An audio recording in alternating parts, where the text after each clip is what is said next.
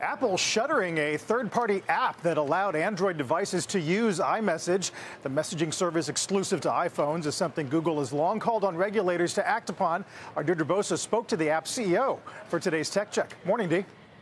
Carl, good morning, and congratulations to you and Sarah on Money Movers. It looks great, and we kick off a new Tech Check look as well with a new frontier in one of the biggest fights in tech of the last decade. It's a look, too.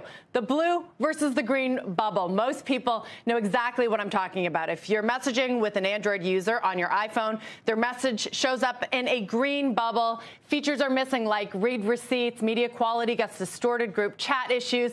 It is annoying for both sides, yet this divide has persisted for many years. That is until last week. There finally seemed to be a solution. A startup called Beeper found a workaround. Android users were suddenly and seamlessly sending blue bubbles, and group chats automatically switched over to iMessage. I spoke this morning to Beeper CEO Eric Migakovsky. He told me that the app hit 100,000 downloads 48 hours after its launch, and at $2 a month, it equated to $1 million in annualized run rate. But then on Friday, something else hit, and as fast as the app caught on, it was shut down by Apple, which said that it was a security issue and it was trying to protect the privacy and security of their iMessages. Migakovsky tells me that Apple's statement is, quote, completely false and does the opposite. He argues Beeper Mini makes communication more secure between iPhones and Androids. Senator Elizabeth Warren has weighed in also, posting big tech executives are protecting profits by squashing competitors.